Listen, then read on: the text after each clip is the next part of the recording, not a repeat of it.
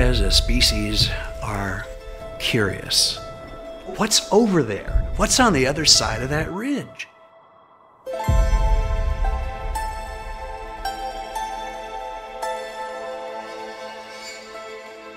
We were made to explore. We were made to find out how others live in the world. My ancestors traveled 2,000 years ago over the vast Pacific Ocean, following the wind, the current, the tides, because that's what humans do. We explore.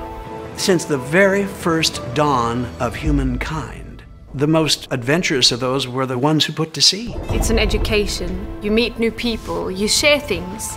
I'm very curious, and I think people traveling are very curious. It is an incredible urge, basic urge of the human being to get to know the unknown.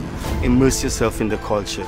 Immerse yourself in the food. Immerse yourself in the people. Immerse yourself in the experience. See different people, different cultures, different ideas. Different worlds, different opinions, different ways of life. Hans Christian Andersen said to travel is to live, because when we travel, we get a greater understanding of other people and why people do what they do in other parts of the world. If we can engage people in our culture and we meet all of these other cultures, we can be a great part of the world becoming a better place by understanding each other. Pack one's humility when one goes traveling.